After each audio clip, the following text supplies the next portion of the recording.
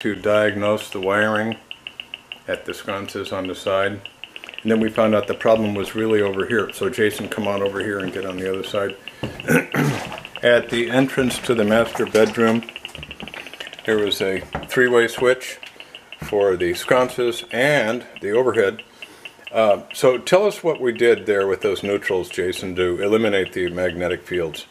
Okay, so the neutrals here were all connected, and it doesn't have to be that way for it to function. And so when they're all connected, it makes a bigger loop and a bigger pathway for the power to go back. A parallel pathway. Yes. So you get an unbalanced flow of electric current and a huge and very dangerous and unhealthy magnetic field of 3 times the at 15 to 17, that's more than 3 times the extreme concern range.